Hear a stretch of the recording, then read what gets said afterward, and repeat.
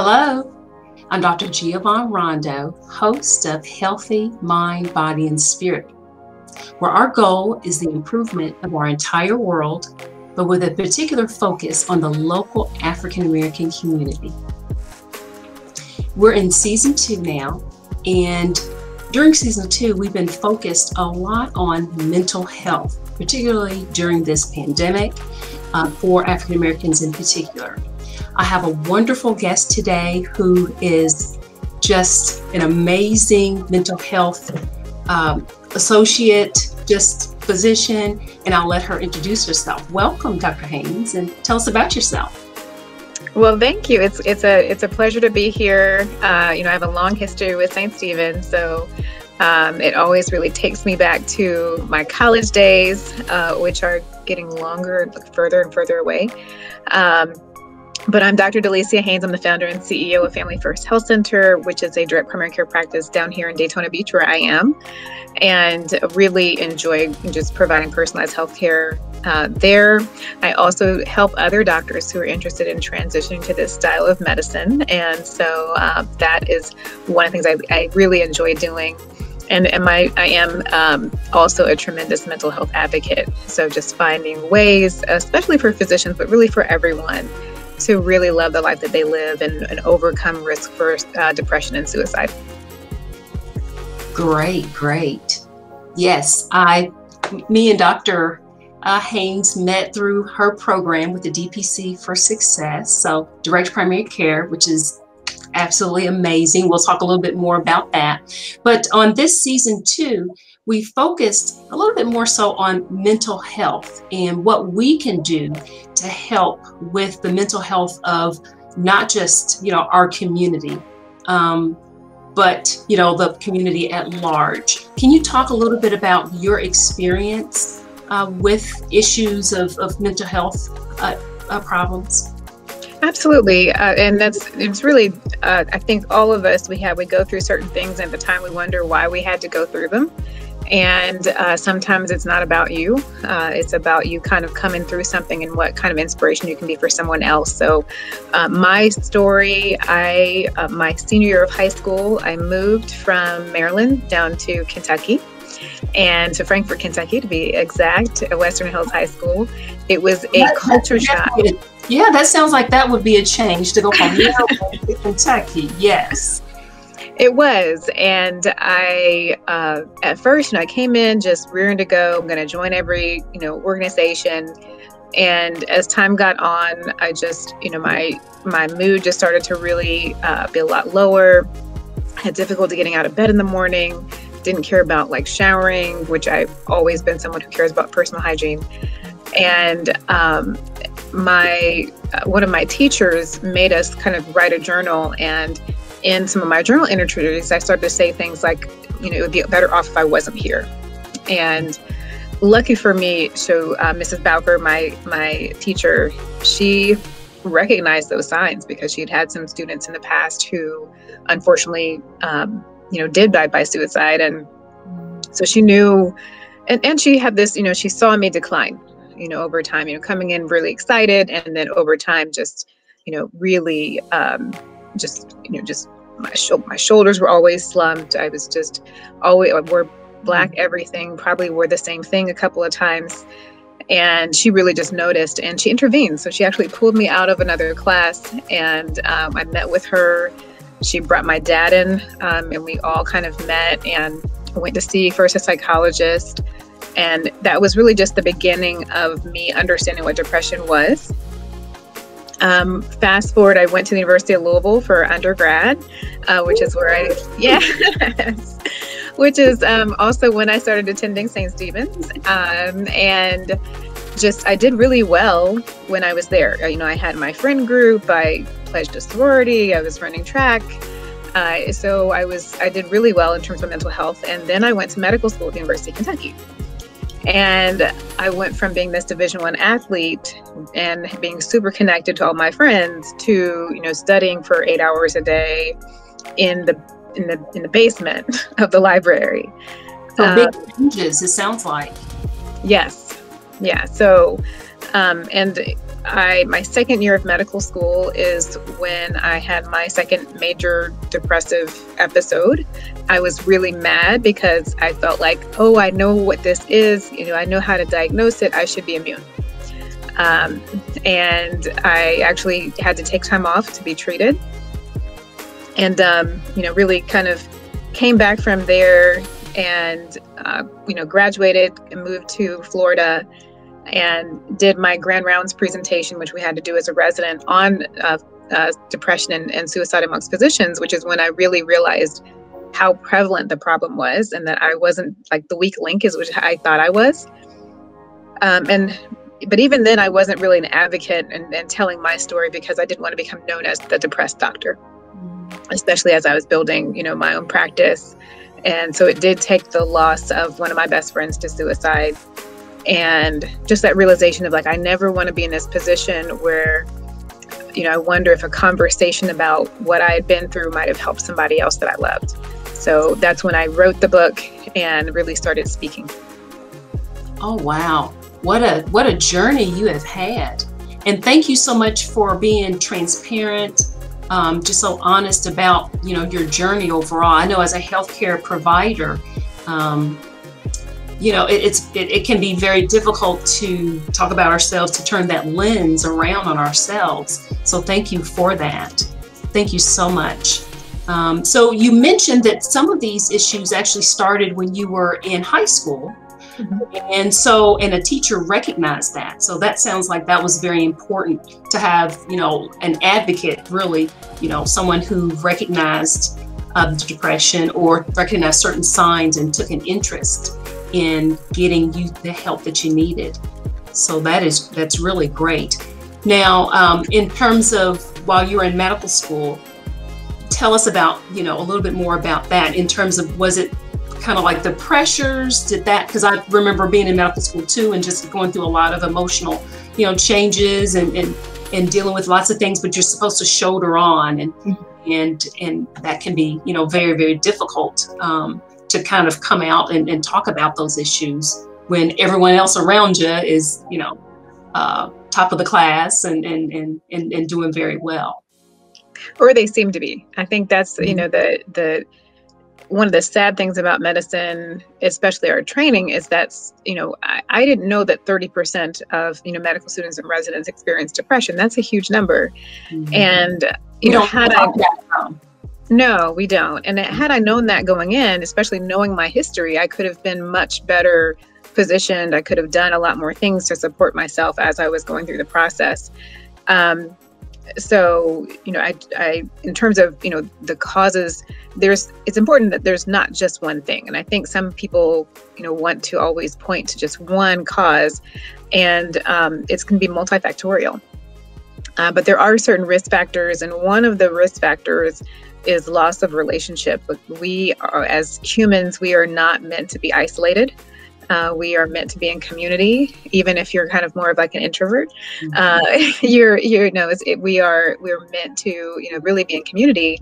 And, going to medical school, typically most of your friends don't go. So, all of your cohorts that you were in, college with, if you're going straight from college, they're kind of like, getting their first apartments and their first jobs and, adulting. Money. Yeah. Right. And we're still in school. Yes. We have this like prolonged adolescence, just kind of in school for exceptionally long periods of time. And because of the amount of study, you're only around people who are kind of going through the same thing that you are. And, they kind of have their own challenges. So it's sometimes, especially depending on the school and the culture of the school, it might not be a really kind of everyone helping each other out. Mm-hmm. Yeah, the class I came in with was definitely more gunners, to the point that like people would circulate test answers that they knew were wrong, or study sheets that they knew were incorrect. Wow. To increase their chances of doing well. So the class that when I took my time off, the class that I actually ended up graduating with had a very different culture and was really kind of more of a cohesive and just, everybody was just trying to, kind of get through and all become great doctors. And so it was a much better culture. Mm-hmm. So it sounds like that soil was a lot more nurturing for you, for your seed to grow, mm-hmm. to blossom into medical school.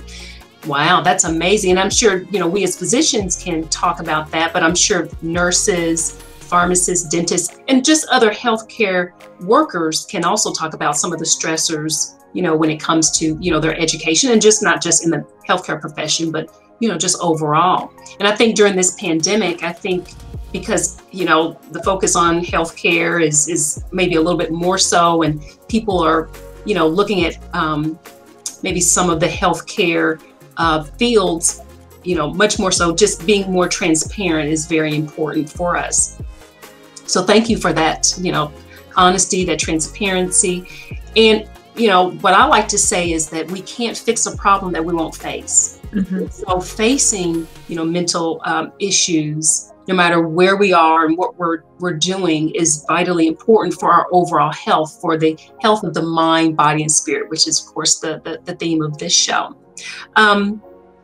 Now, just kind of moving on, we also talk about not just depression, but also other mental disorders like anxiety, like post-traumatic stress disorder.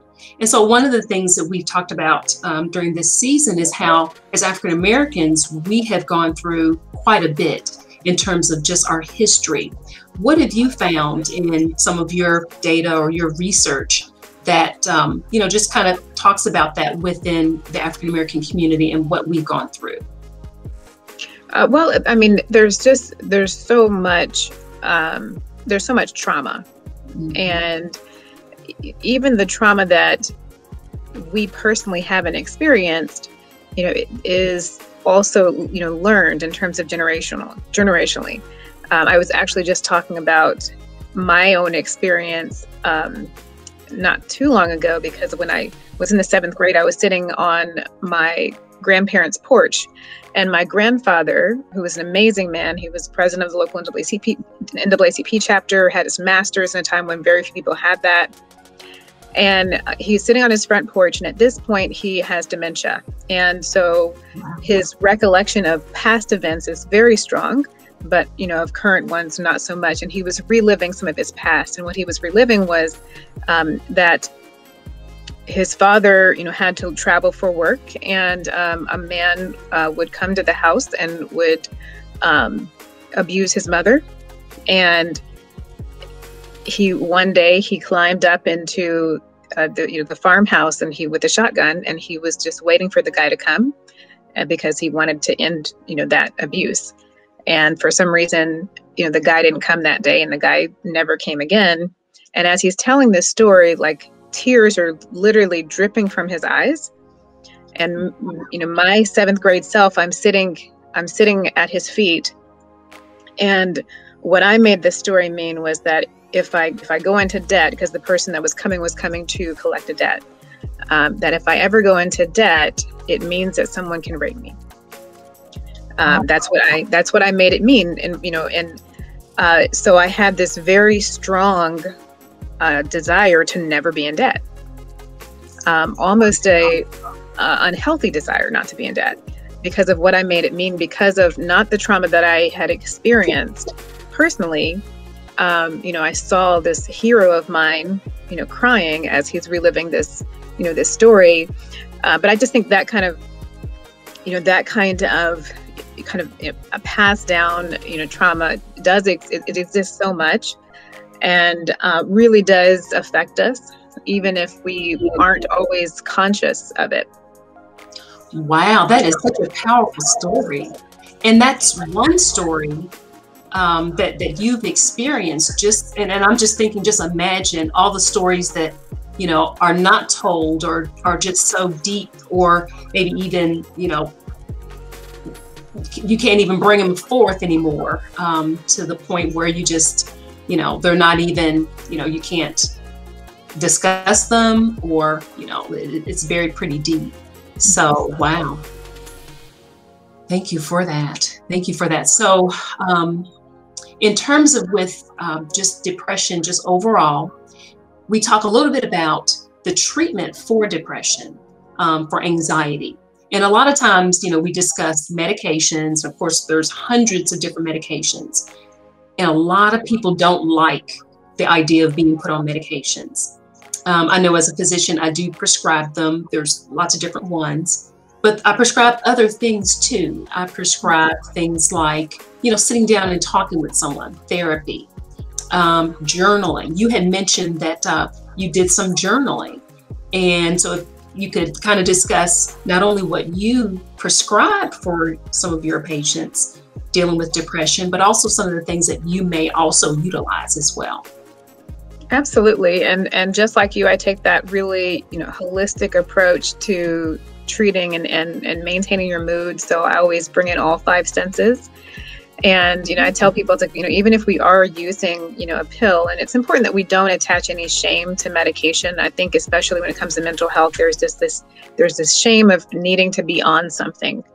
And that's just it keeps a lot of people from getting the help that they need and that they would benefit from. Depression, it's very treatable. And so, 70-80% of people who are treated get better. And so it's really important that we acknowledge that and just really, look at all the different modalities that we can use. And none of them are in a vacuum. So we never just give someone a pill and, say, don't do anything else. If you can combine that with therapy, with talking to someone it's really great. And then, like I was mentioning, I use all five senses. So when you think of, the sense of hearing there, when you are struggling with depression, all of your thoughts are negative, or most of your thoughts are negative, and your self-talk is really defeating. It's like you're getting beat up by yourself every day. So it's really important that you counter that, or that you import some positivity, whether that's through music. I listen to gospel, whether it's podcasts, affirmations, whatever it is, so that you can bring that in. Sight, there are certain things that you look at that just make you smile. If it's puppies, babies, whatever your thing is, making sure that that is around you. Touch, you have to be really careful about who you're in contact with, who's in your sphere, and be really just pay attention to how people make you feel, or how you feel when you're around them, kind of shifts in their energy, that sort of thing. I'm sorry, so when you mentioned touch, so not just the physical touch, but just someone touching you in terms of how they speak to you. Is that what you're saying? Exactly. Who you're in contact with. Who is physically around you, who is influencing you. So not just how things kind of feel against your body and that sort of touch, but literally who are you keeping in touch with? And also recognizing that there are some people that need to be loved from a distance, and that's fine. There are certain times that, if I'll look at my phone after it rings and, look at that name and I'm like, yeah. Like, I love you, but no. Yeah. So, yeah. I thought of it like that. That's wonderful. I'm writing this down because I'm trying to make sure that I, utilize those 5 touches, and not just for myself, but for patients. So, but is there also tactile touch that actually will help in terms with depression or mood disorders? Well, there's definitely, and this is very individual, so certain people like certain things in terms of the tactiles. My staff, I have it's really kind of a handkerchief with a bunch of different designs, buttons, all types of things on it. If my staff sees me have that in my hand, they know to leave me alone. So they think of it as my blankie, but really, it's just I'm thinking, I'm trying to kind of, come off the cliff or whatever. I'm trying to calm down, and it's kind of like the medicine balls that people sometimes kind of, use in their hand. Those things can really be very distracting. And sometimes when you're dealing with anxiety, distraction can be the best thing that you can do, is that, your heart rate and everything is going up. Some people will take a rubber band and snap it, just to kind of have something physical that really kind of helps them to kind of change shift their state a little bit. Wow. Those are great ideas. So so I never thought about the whole touch, who you're in touch with, but we do have like the little squeezy balls that we'll have when, especially if someone is having, a procedure that is uncomfortable or having blood work. So we'll ask them to squeeze that ball to kind of take that attention away.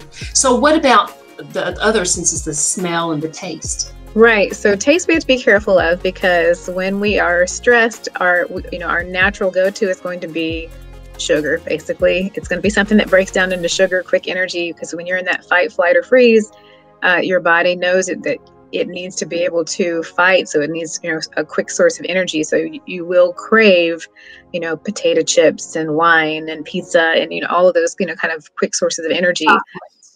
Yes. But chocolate is a small amount of dark chocolate actually is supposed to be somewhat therapeutic for stress. Small amounts of this. And the quality matters. Yes. I actually have a patient who's a Belgian chocolatier, which I didn't even know was like, I knew it was a thing, but that really was her job, which is amazing. And she was educating me on, the different types of chocolate and how no chocolate in the US kind of meets her standards. So she had to actually go to school for that? Yeah. Okay. Like, how wonderful is that school? Yeah. So I have to look that up for retirement opportunities. Yeah. Well, okay. And then smell. Yeah. So the beautiful thing about smell is that you don't get to overthink it. So it really goes kind of straight to your brainstem and you react. So there are certain smells, aromatherapy is, very well known. So there are certain smells that are kind of associated with certain things. But the smell, when I'm talking about kind of, treating depression or kind of helping, lift and maintain your mood, there are smells that you have an association with from childhood, something that's positive.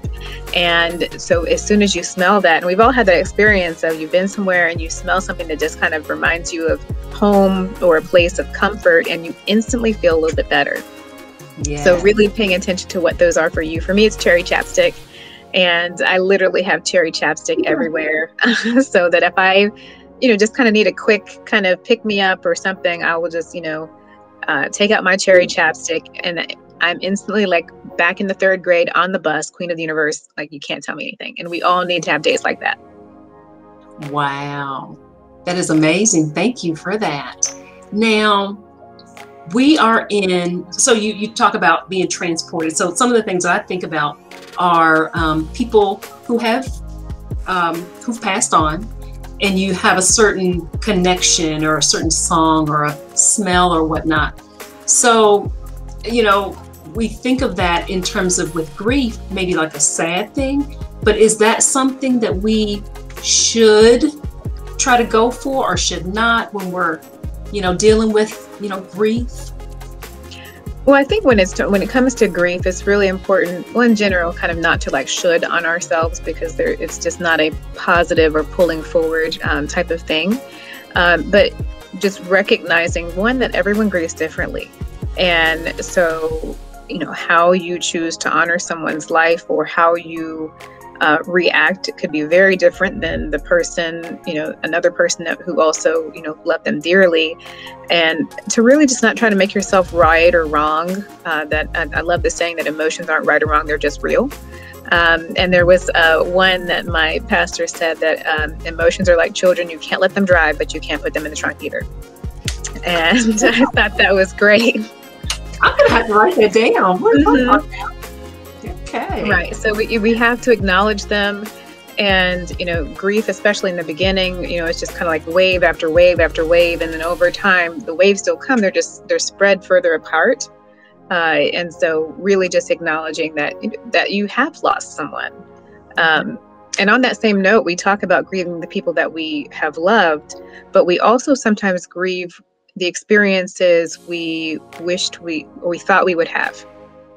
So, when we talk about women who have miscarried, once you find out that you're pregnant, in your mind, you are a mother, you've got plans, you've got anniversary dates, you've got birthday dates kind of already set up in your mind.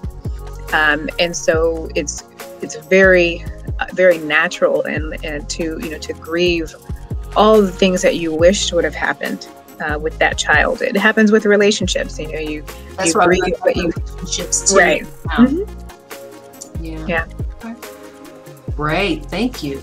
Now, and I brought up the whole grief issue just because there's a lot of us who are grieving, whether it's the loss of a loved one or, maybe a relationship. And just this whole pandemic has caused, to me, the whole world to grieve a life or a world that we saw different. And that is just a very different, a reality for a lot of us. So in terms of just this pandemic, what have you seen in terms of, your patient population, what you've experienced yourself with this COVID-19 pandemic? It's been really hard. One of the beautiful things about direct primary care is you form such strong patient relationships with, the people that you take care of. And so when you lose someone, it is like losing a family member. And so we lost 2 patients to suicide. And one of those individuals had been a patient of mine for 12 years. Oh, wow. Yeah. And so it was, it's been exceptionally just, trying. There's so many people even, today that we're used to kind of keeping up with blood pressure, and we're used to keeping up with diabetes. And right now, the thing that I'm keeping up with the most is people's mental health. Yes. And, how I've had to involuntarily admit some people. And unfortunately, our hospital is not really adequately staffed for that at the moment. So it's just a really tough place to be. So what do you do? So with direct primary care, I'm glad you mentioned that. You have a closer relationship because you can spend more time, with your patients, and you don't have the huge patient load that you normally would. So do you feel like being a direct primary care physician has helped, you just to kind of manage throughout the pandemic better than if you were with a much larger group and needed to see tons and tons of patients? Oh, absolutely. And even just from a business standpoint, so many practices shuttered or closed because people weren't coming in, and if you weren't set up to do telemedicine, that pivot was not easy. With direct primary care, we already were including telemedicine in our service. So from a pure business standpoint, the business did fine. Our income didn't go down. We were able to work with people who had lost their jobs and let them know that you're going to continue to have healthcare. We will work with you, which is nice when you are your own, when you get to make those decisions, that you don't have to feel like you're turning people away because, some administrator is saying that we can't do this. Yes, it is still a business and you have to run it as one, but it's nice to be able to, make those decisions. So direct primary care definitely practices did much better from a business standpoint, and then also from just an operation standpoint and taking care of patients. We were just already in a situation where we were able to really meet people where they are. Again, like you mentioned, spend a lot of time with people, and when it comes to mental health, it's a subject that takes a lot of trust for people to bring up. And trust takes time.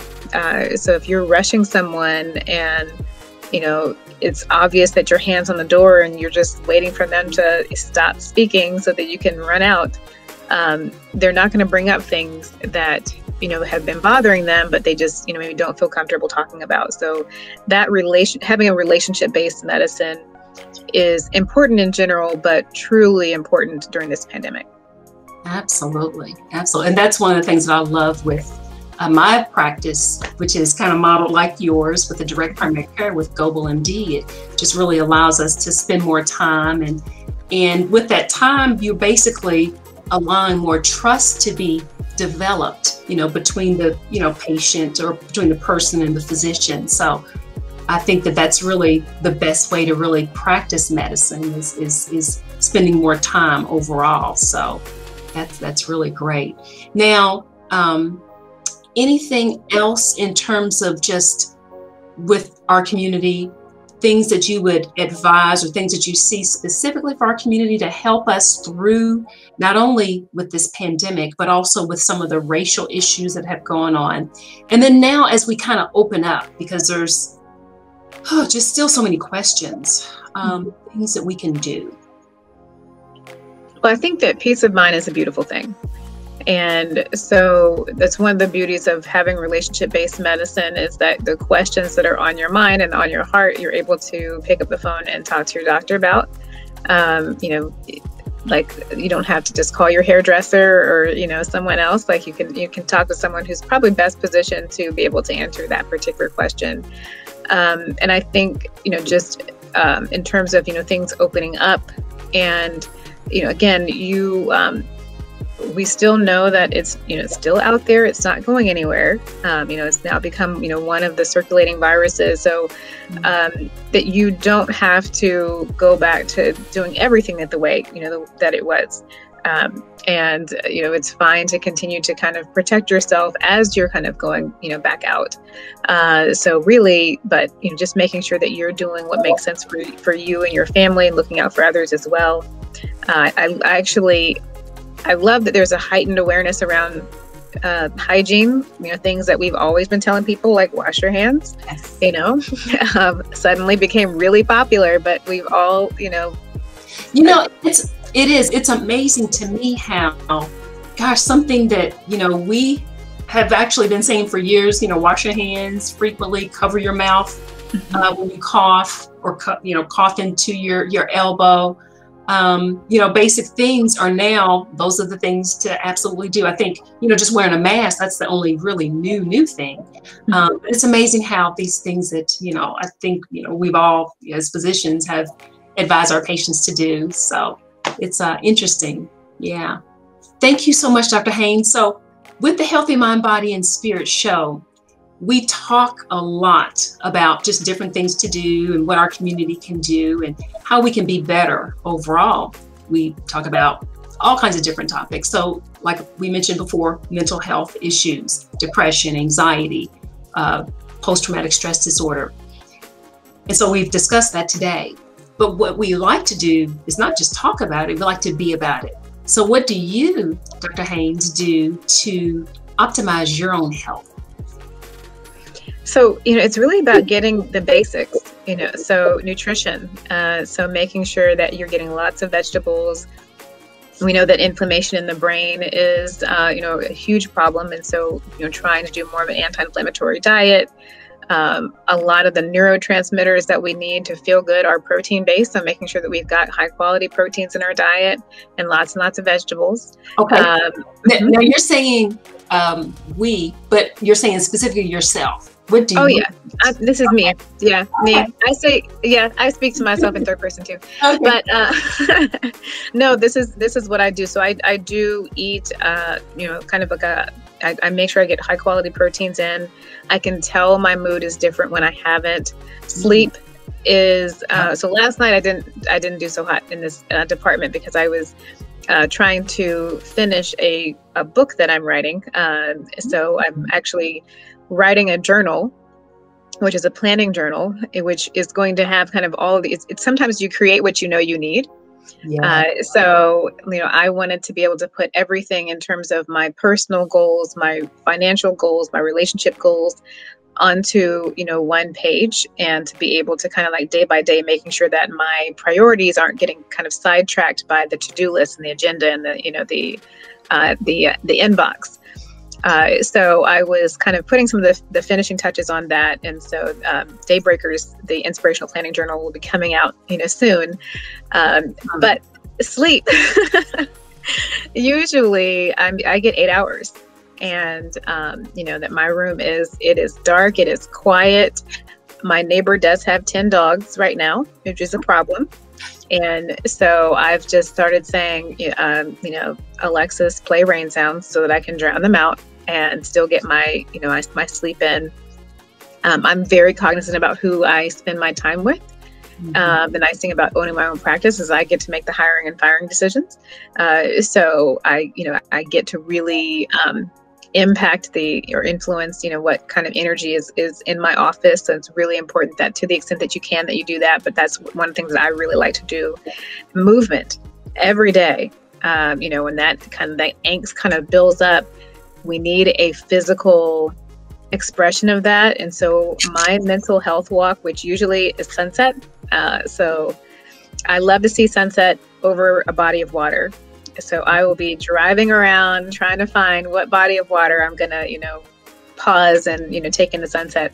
It's my favorite time of day. It actually takes me back to being on the track at Louisville, because we would be out there until the sunset. And yes, so it was, it just really takes me back to those beautiful times. So those are some of the things that I do. Wow, that's amazing. So let's see, movement, nutrition, sleep, and who you're with.